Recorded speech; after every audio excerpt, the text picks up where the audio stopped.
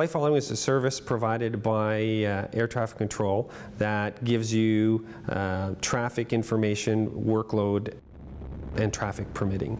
Some of the benefits for using flight following is that it allows you to do a more direct route to your destination, where normally if you weren't in contact with air traffic control, you would have to go around certain airspaces based on your altitude.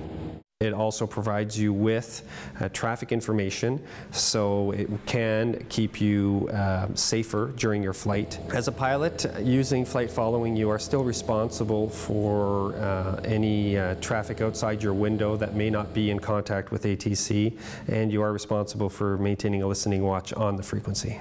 For frequencies that you may need during your flight, flight information centers, the FSS, are a great knowledge base.